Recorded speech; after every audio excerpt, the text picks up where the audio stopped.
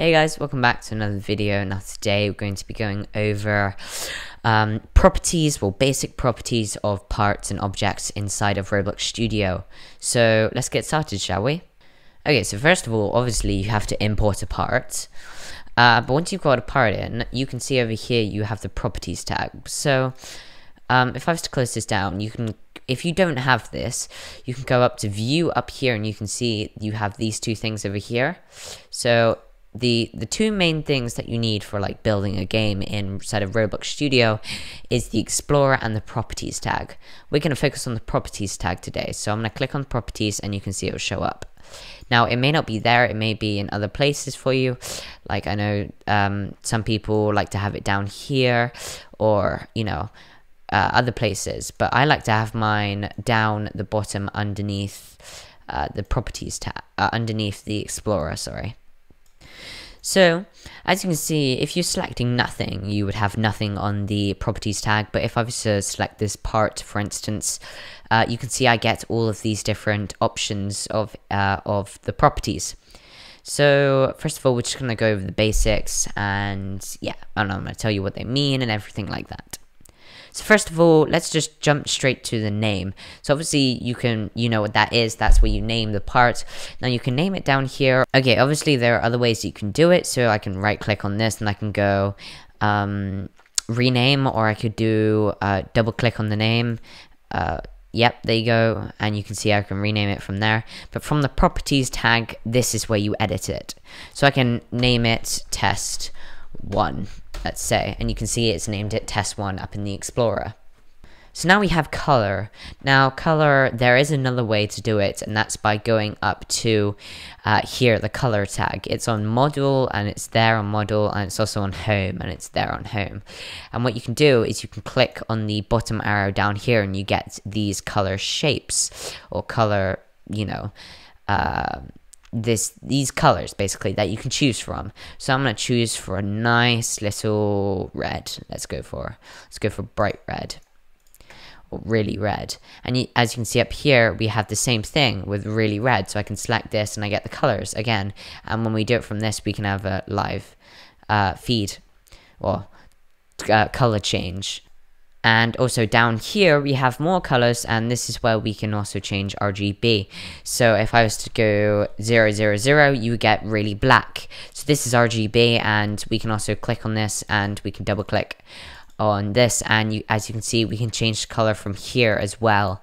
Okay, so now we have the material. So the material is always right next to the color, so you can see it's right next to the color and model, and also inside of the home. And what we can do is we can do the bottom arrow again, and we have a list of all the different types of textures or materials that we can use.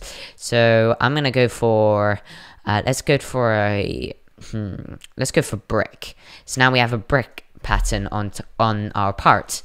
So yeah, but then we can also change it from the properties tag down here by doing material, and then we also have all the names, like a list down here of them all. So we can click the bottom arrow and the arrow facing downwards, and that will lead us and have a drop down tag where we can find all the names and we can change them from there, as you can see from here. Okay, so now onto the transparency and the reflectance. Okay, so the reflectance is where, like, how shiny it is in a way. So if I was to do, let's do something like plastic, let's say, and I was to put this up to 1, you can see, now we can see the sky, because it's reflecting so much that we can see the whole sky. But then if we were to do 0.5, we get a faint reflectancy. So as you can see, if I'm looking on this, you can see the sky above. And then the transparency is how transparent it is. So if we can see through it or not. So how much we can see through it. So if I was to change the transparency to 1, that's basically invisible. Now we can't see it. So if I was to click off it, and you can see I can't see it anymore until I hover over it and I can select it again. But then we can do like 0.5 like this. So sometimes we wanted to do, say we wanted to do a car windshield, we could do 0.5 or 0.3. Let's do 0.6 actually. And then we can do reflectancy, maybe not any of those, but 0.5 3, let's say. And now we have like a windshield if we were to paint this like white or something, or maybe even black. But you get what I'm on about. Okay, so now we've done the appearance, we can go over to the data. Now the data is where you have the name, orientation, parent, position, and other stuff. But we're just going to go over the position today, because it's one of the basic things in here. So position is obviously, as you can see, the position of this object. So if I was to move it, you can see the position is being changed from the X, Y, Z. So basically, look, if I was to come up here and I was to go to view, and I was to go view sector up here, now you can see we have the X, Y, and Z on the top corner of my screen. So if I was to click on these, you can see I can switch my camera angle. So that's also a cool thing that you can try out for yourselves. But if I was to change, if I was to change this, so if we were to do 1 like this, you'd see it move it over here on the x-axis, and then if I was to do this and change this to 1, you can see it's done that on the y-axis. It's moved it up a little bit more, and then if I was to do it on the z-axis, you can see it will move it on the z-axis over towards me. So yeah, that's basically the position. Okay, so now we can go over to behavior after we've done the data, and we can have a look at some of these. So anchored, I have gone over that in my other videos, but not so much detail. Basically, you have another way of doing it, and that's by doing it up here by clicking anchor on the home page or even on the model page.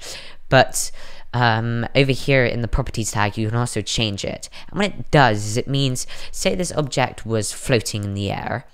If I was to run this program right now without the part being anchored, you can see it drops to the ground. That's because it has a weight, basically. It will drop. It has gravity on it. But anchored means it will stay in one position. So if I was to check anchored right now and I was to run the program again, you would see that it stays in one place, and now it's floating in the air. And then can collide, we'll go over that as well. So can collide means whether a object or a person can collide with it.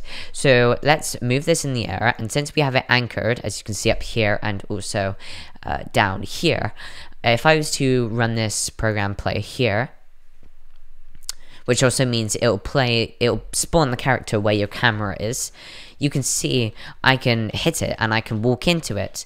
But then if I was to go back over to the workspace and select it now, and I was to change it to can collide off, now if I was to come back into the game, I can walk through it, as you can see right here.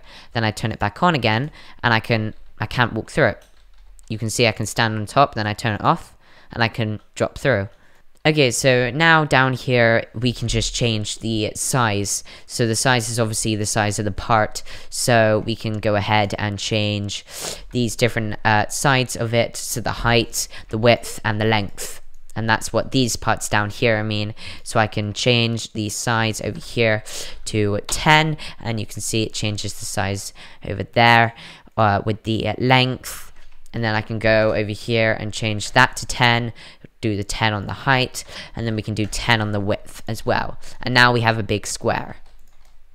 But you can also change the size from going up here. Now, up here is also some tool tags. So we can also move these like this with the arrow keys. So that's this little move tool over here. Scale, we can change these sizes from these different parts, the different orbs, I'd like to say, with the X, Y, and Z coordinates. And then we also have the rotate tool, where we can rotate it on the X, Y, and Z. So you can see I can rotate it this way, I can rotate it this way, I can rotate it this way. You know, we can rotate it any ways. And that's basically the basics of doing properties, or using the properties tag for objects inside of Roblox Studio. So I hope you guys enjoyed, I hope you guys learned something new, and I will see you guys in the next video. Goodbye. And also, just before I head out, I'm going to tell you that I'll be shortly soonly be doing longer videos. So I'll be doing 20-minute videos, you know, more 10-minute videos, longer videos for you guys to watch so you can spend longer, and I'll go into more detail and everything like that. So stay tuned for that, and I will see you guys in the next video. Goodbye.